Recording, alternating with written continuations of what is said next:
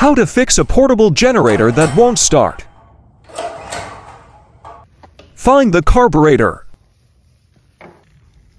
Pull the carburetor out.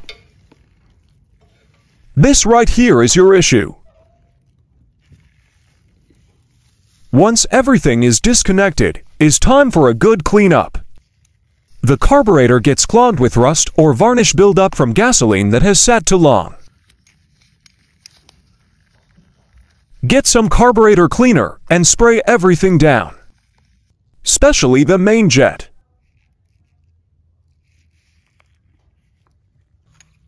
Install the carburetor once it is nice and cleaned. 60% of the time, it works every time. Now try to start your generator.